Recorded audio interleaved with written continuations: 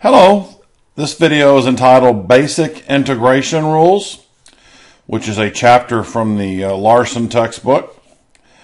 Now the name is a little deceiving of this section. It sounds like something from Calculus 1 where you're just learning the basic antiderivative rules, but that's not really the case here.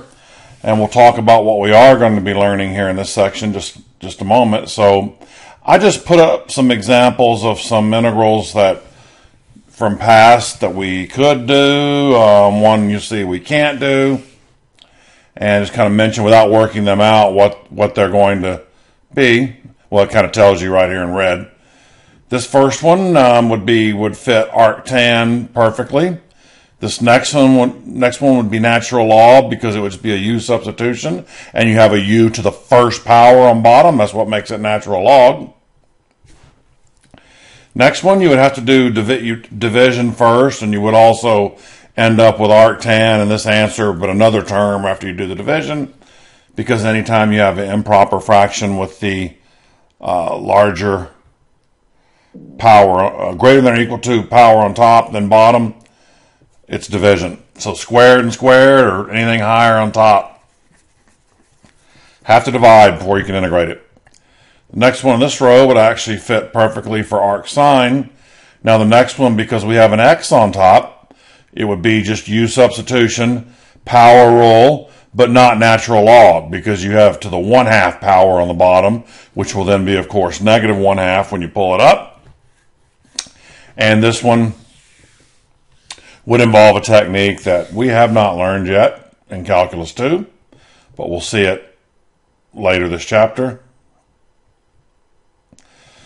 So this section basically is a review of previous integration rules and techniques as we prepare for more advanced techniques later. But there are 3 new ideas I'd like to introduce here in this section that certainly would consider putting 1 or 2 of these on an exam.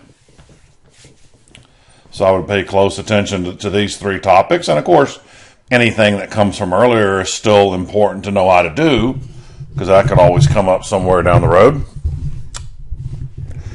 One of them is called the disguised form of the log rule. The next one's called using conjugates to integrate trig functions, and then integrating by completing the square. So let's look at the first one, a disguised form of the log rule. Now what that means is it's going to end up being a natural log result, but the original integral, you cannot do substitution to it. You have to multiply by something to get it into a form to where you can do substitution. And once you see the technique, it's not a very difficult technique. Thank goodness, it's pretty easy. And now let's look at this integral, this first example. 2 over 7e to the x plus 4. Now we can't just let u be the denominator here, because if u is going to be 7e to the x plus 4, we would have to have an e to the x in the numerator to be part of the du, and we do not. So in this form, we cannot do substitution for a log until we do this little trick to it. That's sort of the reason behind the term disguised. It means it's hidden, but you have to bring it out. It's in hiding, but we're going to find it. So the technique is to multiply top and bottom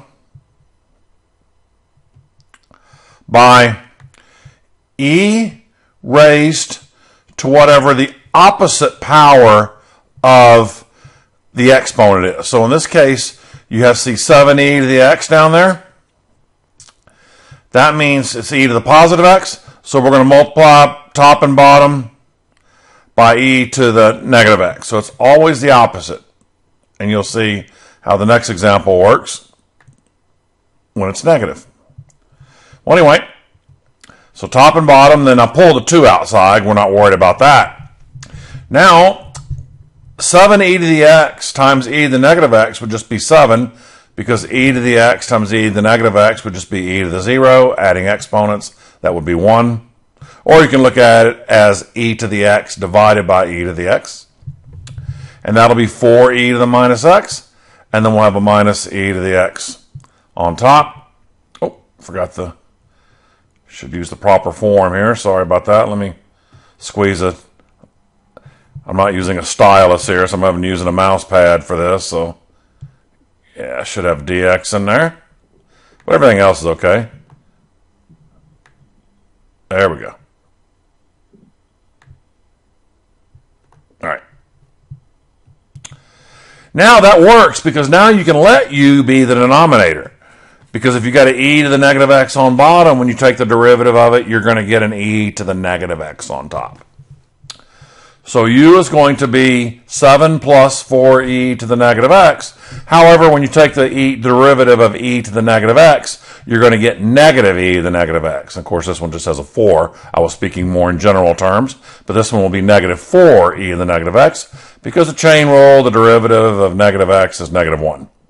And then divide both sides by negative 4. So you have negative 1/4 du equals e to the negative x dx. And now we're in good shape because you have this negative 1/4 right here, the 2 that was already with the problem. You just have du over u. That's natural log. I guess I could have put the numbers in front of this, but I have the numbers correct right here in the answer. Don't worry about that. It's not there. That's going to be negative 1/2. And then natural log of u, which is 7 plus 4e to the negative x, absolute value, plus c. So the original integral did not have e to the negative x, but the answer did, because that's the only way we're going to get this to work. So, very good. Let's take a look at this one now. With 5, integrating 5 over 3 plus e to the negative x. Same thing. We cannot use u in its original form. So since this is an e to the minus x, we're doing top and bottom by e to the positive x. It's always the opposite sign of whatever that exponent is. That's going to give me, I pulled the 5 out, it's going to give me e to the x on top, 3e to the x, and then e to the negative x times e to the x will just be 1.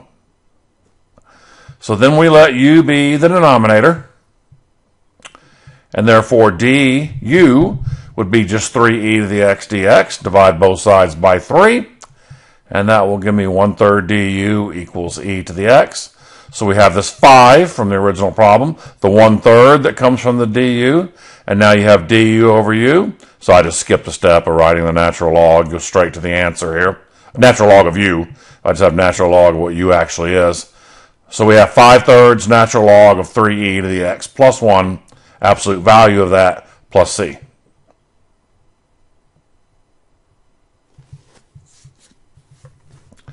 That's really all there is for that technique. It's either going to be e to the x or e to the negative x multiplied by the opposite. Conjugates to integrate trig functions. So this integral is 1 over 1 minus cosine of x. We can't use substitution here because there would have to be a sine of x in the numerator.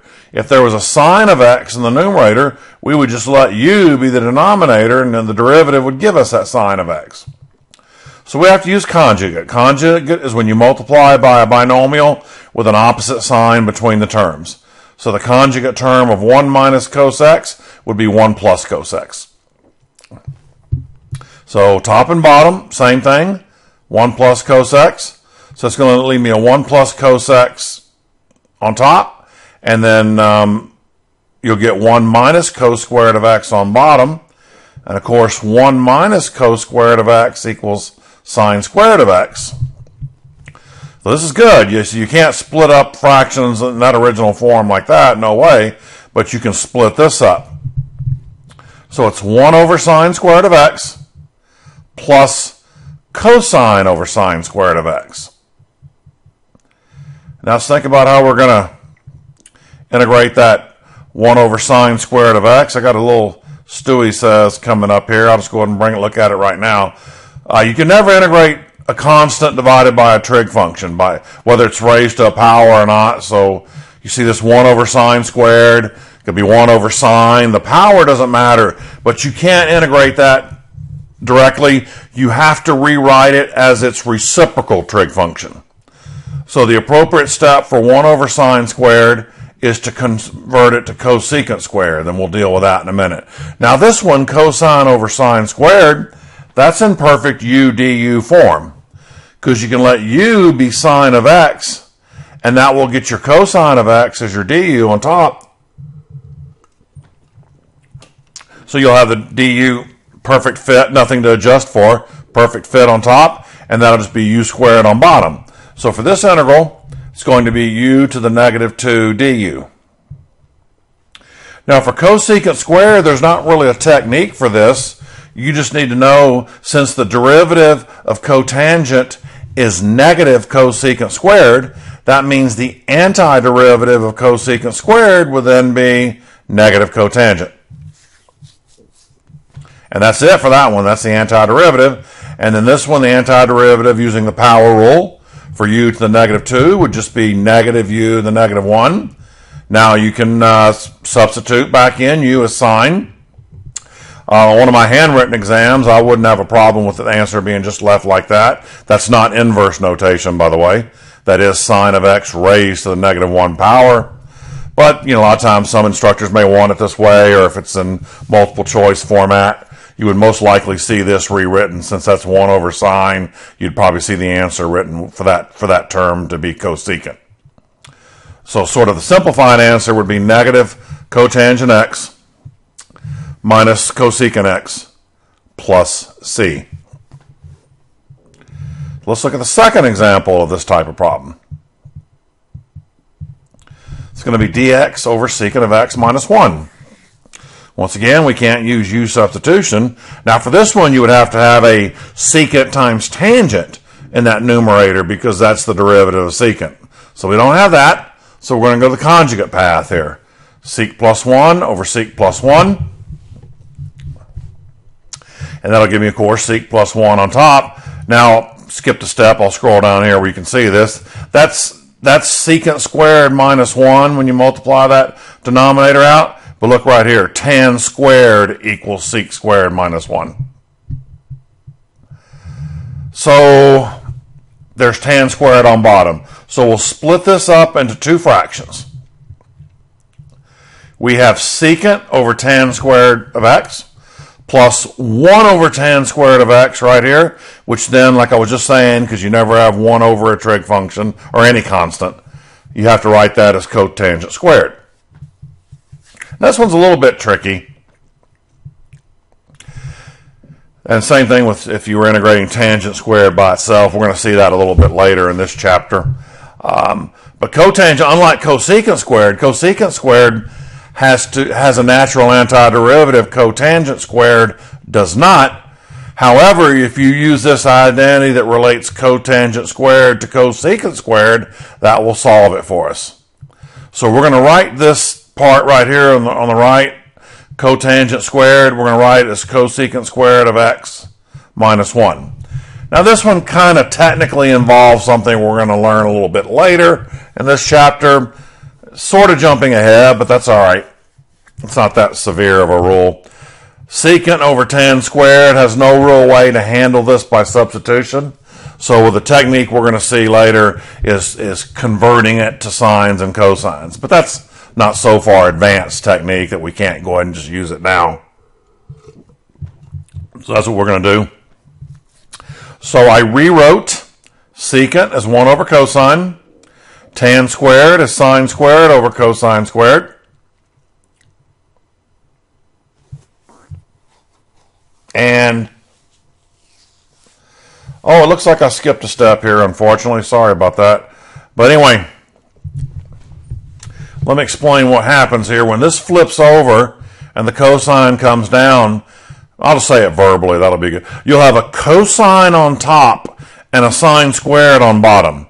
So you're going to let u be sine of x, du be cos of x dx. And that's then so that will take care of the numerator completely, the dx part, no adjustments necessary. And you end up with just u to the negative 2. So this ends up being cos of x over sine squared, which is u to the negative 2, which is negative u to the negative 1. Now this one, just like the last one, the antiderivative of cosecant squared will be negative cotangent. and then negative 1 will be negative x. Similar looking answer to the last problem, isn't it? Except it has that x in there this time. And this one being, so once again, technically negative 1 over sine, that's mathematically correct. There's nothing wrong with that per se, but I just went ahead and wrote it, just to show you as its equivalent reciprocal trig function would make it cosecant of x. But both of these are actually correct. One of them just kind of has out the fraction out of there. So, all right, now let's jump down here to completing the square. So we're trying to get this quadratic into a form to where you have a square in parentheses, because you can still that may lead you to all kinds of possibilities like arctan, arcsine, some of the natural log functions that we used in the section on hyperbolics. But anyway, so we can't really integrate this in this form right here, so we want to get this into a binomial.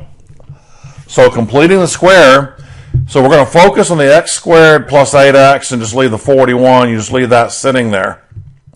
So to complete the square, to create a binomial, you take half of, that's what I'm writing up here, m over 2, half of that coefficient 8, and then squaring it. So 8 over 2, 4, 4 squared, 16. So 8, that gives you x squared plus 8x plus 16. Now one thing to keep in mind, this is not an equation. It's not like it's x squared plus 8x equals 41. Because in an equation, whatever you would do to one side, you would do exactly to the other. So if I was adding 16 here, and this was an equation, I would add 16 to the other side. But this is what's called an expression, not an equation.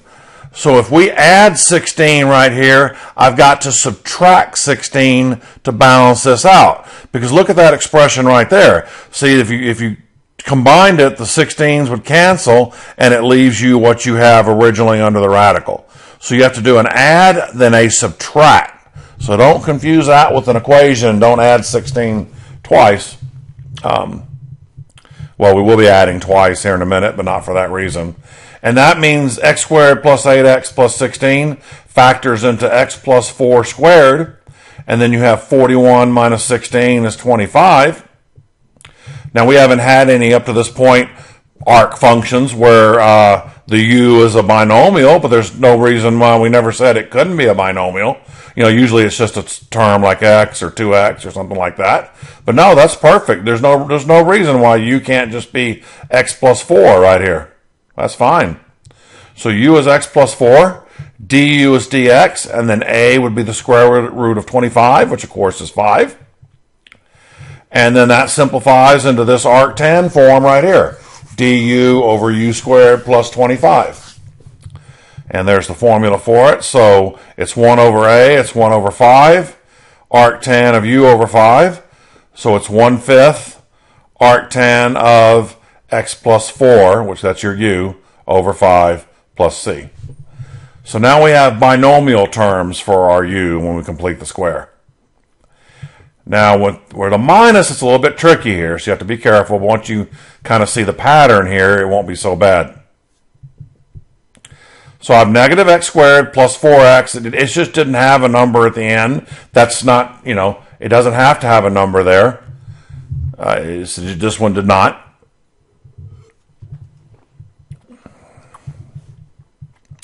So to complete the square, you want to pull a negative out of these two terms. You want to only complete the square. You want x squared to be positive. So I moved the negative. That leaves out x squared, and of course that changes the 4x into negative 4x. So inside the parentheses, you have x squared minus 4x. So I take half of negative 4, which is negative 2, square that. That's positive 4. Now, the last problem you saw that I showed you where I added 4, then I immediately subtracted 4 to balance that out. Well, we don't do that this time because this is different.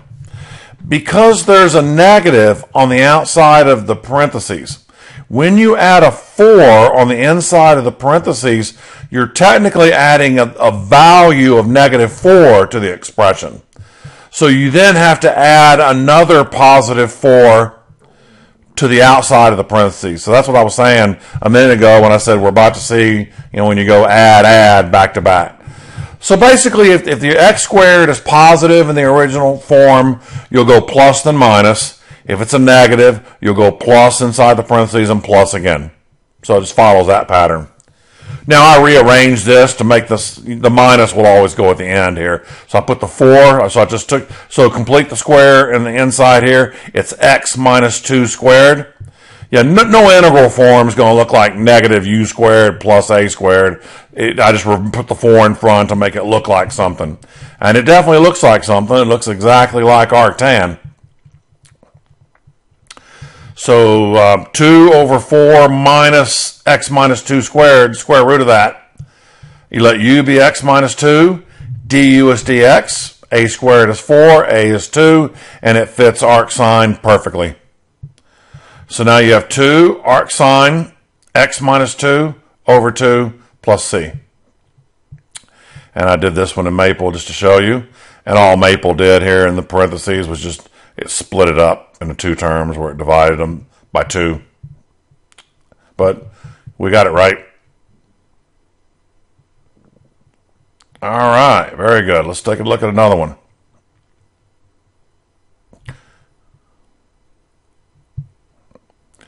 Now this one's interesting because it's going to be completing the square, but our trinomial under there doesn't have an x squared and an x.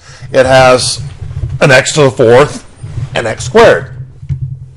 And this is a term, from a while back in algebra, and it's certainly okay if you don't remember this term, called quadratic in form, meaning it's not quadratic, but it has a quadratic type of form if your leading coefficient of the x is twice as much as your x coefficient. So the normal quadratic, of course, has an x squared and an x to the 1st. But since this one has an x to the 4th and an x squared, that's called quadratic in form. So example, if this was x to the 6th and this was x cubed, that would be quadratic in form as long as it's twice as much. So we can still apply the completing the square technique. It's just a little bit different, but it's not that bad. It still works exactly the same way. So this time I'm going to, so you got a negative there, so I'm pulling out a negative. That's going to leave an x to the 4th in here and a minus 8x squared because it was plus. But then don't put the plus 9 in the parentheses. You leave the plus 9 to the outside. Remember the last problem, the first example had a number, the second one didn't, now this one does. So leave the 9 sitting there. And we complete the square as normal. We forget, don't worry about that's a 4th and a squared right now. Just take half of negative 8, square it, which is 16, and we add 16 in the parentheses. Now because we added 16 in the parentheses, that follows a negative sign. That means it's really negative 16, so it needs a positive 16 to balance it out. So once again, like I said, if you've got a negative outside of here, it'll be add, then add both times. So now this time we have something to add with the 16, so it's 9. And I rearrange the order. But see now when it factors, it's not x minus 4 squared, it's always whatever half of this power is. So this is x squared minus 4 squared. And that's what goes under the radical. It still fits. And let's see. Oh, I forgot. Sorry about them. Didn't show this part here. So the u, that's up here, but there it is. Maybe I should have done it after this. It doesn't matter. But the u ends up being x squared minus 4 from right here. I'm not going to change the look of this around, but it's kind of pointing up here. Maybe that should have been after this. Du is 2x, so then that way 1/2 du equals x dx. So obviously, for this problem to work, that x had to be there. So when it's just x squared and x, there won't be an x there. So it's all designed for these to be solvable. So there's where this 1/2's coming from right here. Is from right up here. So I got 1/2 du over the square root of 25 minus u squared. Perfect arc sine. And it's 1/2 arc sine of u over 5. So it's 1/2 arc sine of x squared minus 4 over 5 plus c. Maple doesn't put the plus c in there for some reason. I guess they just figured that the user will know to do it. And Maple just split the fraction up there. And they have theirs in different order too, but it's equivalent to my answer. That's all that matters. Now the rest of this section is, I could have gone on and on forever, just a variety of other types of integrals. This one's kind of interesting. It's kind of very challenging on choosing the u. It's kind of what I like about it. Theoretically, I probably could have asked this one back in Cal 1, although I don't think I would have wanted to do that on a Cal 1 exam, nor probably Cal 2 either. But it's just anything that kind of gets you thinking on how to choose your u and du is always good, because kind of tricky. It's not so obvious what to do. But when you're picking things, that's why we have erasers. So that's why we can start over. If you're not exactly right, you can change your mind. So skipping all the possible trials and errors here, u actually needs to be natural log of cosine, not just cosine, because there have to be a negative sign there, or any kind of sign there. If you let u be natural log of cosine, look what happens when you take the derivative. Because the derivative of natural log of something is the derivative of that something divided by that something. So essentially it's the derivative of cosine over cosine. So the derivative of cosine's negative sine over cosine. So I have negative tangent.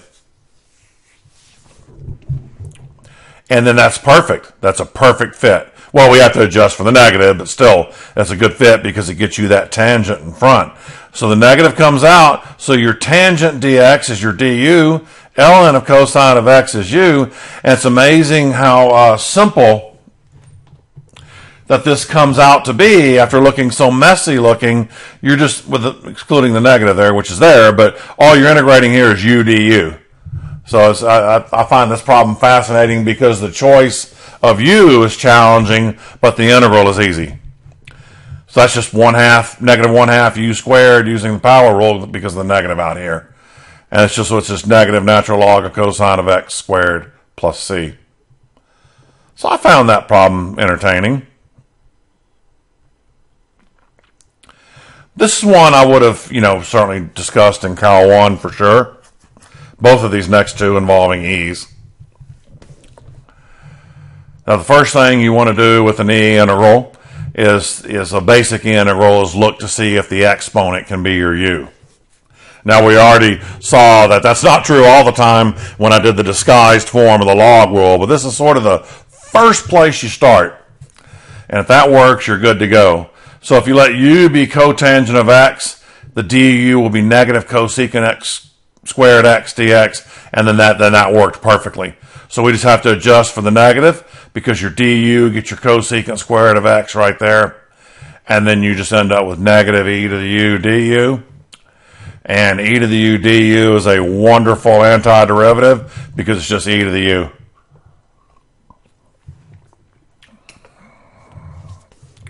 So it gives me negative e to the cotangent x plus c.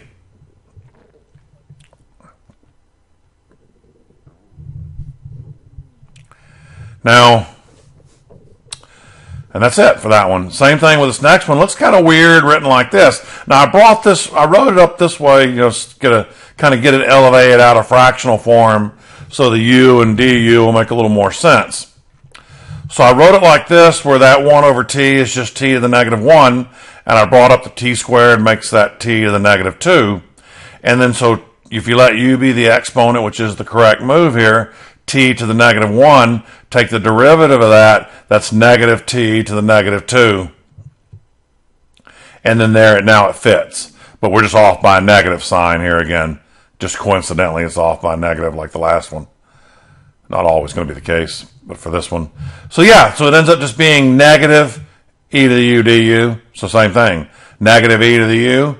Just t to the negative 1 would be fine with me, for testing purposes, but I just wrote it back as 1 over t here to make it look like the original problem. So negative e to the 1 over t plus c. Yeah, so that's just kind of a summary of old school integrals. Now this one's interesting. It's an arc sine, you know, which is but it could be a little kind of tricky here, you know, picking the u and du. But the thought process on this, first of all, you can't let u be what's under the radical, because the derivative of x to the 8th is x to the 7th. So if that was x to the 7th on top, then you could let u be what's under the radical. So that's not going to work. But then you think, okay, does u need to be whose derivative, the power of x, whose derivative will give me third power when I differentiate it? And that would be x to the 4th, because the derivative of x to the 4th is going to give you x to the 3rd. Now over here specifically, it's going to give you 4x to the 3rd. So you divide both sides by 4, so it's 1/4 du equals x cubed dx. And then that works perfect for here, because if u is x to the 4th, u squared is x to the 8th. And then a squared is 7, so a would just be the square root of 7. Remember that a squared doesn't have to always be the square of an integer. Just a lot of problems it is, you know, so it's not uncommon for that. So I just wanted to show you a different look here. Nothing wrong with that. A can be the square root of 7. That doesn't hurt anything. So here's our 1/4. So we just have du over the square root of 7 minus u squared. That fits perfectly into arc sine. So it's 1/4 arc sine of x to the 4 over the square root of 7. I'm the type of instructor that I'm not picky about rationalizing the denominator. I don't have a problem with the square root of 7 on the bottom. Maple rationalized it, but obviously that's instructor's choice. So if you're watching this and you're not taking a class from me, your instructor would want that rationalized. It's totally their call. But I'm just saying personally, I don't care. And there we go. So, okay, let's see what we got here. Now this one's interesting. I won't go through the whole spiel because it's pretty much exactly the same as this one, but it's a plus instead of a minus. So the only difference is everything sets up exactly the same, so I'll skip all that part. But because it's a plus down there, it's just a different integral form this time. That's the only difference. It's not arc sine. It's this natural log one right here. That comes from the section on hyperbolic functions. Technically, it's an inverse hyperbolic function, but I just teach this to where we only use these log forms right here. I don't, once again, some instructors may want you to call that an inverse hyperbolic, but I just go with natural log. But that's because of the plus. So really, everything's the same. It's just how you choose your answer because of this form and this integral. So it's 1/4 natural log of x to the 4th plus the square root of 7 plus x to the 8th plus c.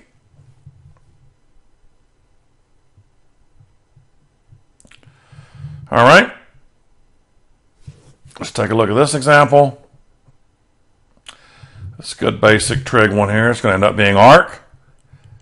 Now you can't let u be the whole denominator because the derivative of sine squared is not just cosine because of the chain rule. Actually, the derivative of sine squared would be you bring the 2 down, 2 sine x. You take the derivative of sine x, which is cos x.